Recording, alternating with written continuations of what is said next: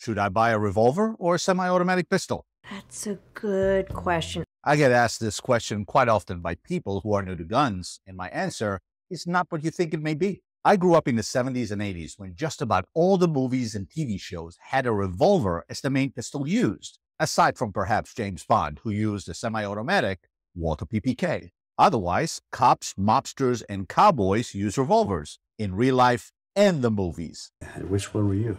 Nowadays, you rarely see them. Semi-automatic pistols rule the show. Back then, Dirty Harry had his mighty .44 Magnum revolver. Go ahead. Make my day. Today, it's John Wick and his Hackler and Koch or Taran tactical semi-automatic pistols. Somehow, I couldn't see John Wick with a revolver. Could you? Think about it. Dirty Harry chased and cornered one bad guy. John Wick fought ninjas, assassins, soldiers, and robots in just one scene. A revolver wouldn't work for Johnny. He'd be toast for sure. Now, for us mere mortals, our lives are not choreographed on a movie set. We don't have stunt doubles to fight our fights and do the things we can while we take all the credit. We're just trying to defend ourselves and our loved ones and want to pick the tools that would help us do that with the least amount of trouble. For some, a revolver would be better, and for others, a semi-automatic pistol. We're here to help you figure out which is better for you. So let's get started.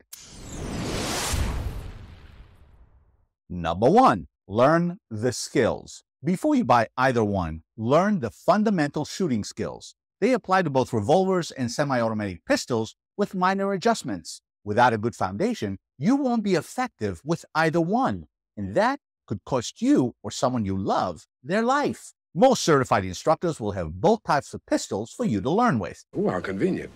Number 2, know your limitations. Revolvers are simpler to operate. They rarely, if ever, experience malfunctions, have no slide to rack, which many people find difficult, and they are easier to safety check, clean, and maintain. So if your eye-hand coordination isn't optimal or you prefer something simple with less moving parts, then a revolver may be for you. I don't like anything with moving parts that are not my own. Number 3, simplicity comes at a price. No, I don't mean the sticker price. There is a revolver for almost any budget. The price I'm talking about is what you sacrifice for the simplicity of a revolver. Is it a human sacrifice of some kind? First, capacity. Revolvers typically have very limited capacity, 5 or 6 rounds. You can get 8 in a .22 caliber revolver. Semi-automatic pistols can carry multiples of that if you so wish. That can make all the difference when you have a stubborn attacker who won't drop or multiple attackers to contend with. Next is the trigger. Revolvers typically have a much heavier trigger. If you have weak hand and finger strength, that can be a problem. You can bypass that by cocking the hammer before each shot. But cocking the hammer may be a challenge and will also slow you down if you have to shoot fast multiple times. Then there is reloading. There is a greater chance you may need to reload your revolver in an attack due to the low capacity. Reloading a semi-automatic takes about 2 to 3 seconds. A revolver may take twice as long or longer depending on your skill level. You may not have the luxury of time when under attack.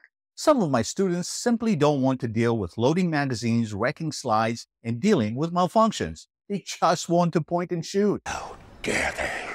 The majority, however, prefer semi-automatic ones, as do I. The key is to learn how to operate and shoot both, know your circumstances and objectives as a gun owner, and the pros and cons of your decision. If you enjoyed this video, please smash that like button, subscribe to the channel, and watch the next video right here. Train hard, often, and safely, and I'll see you at the range.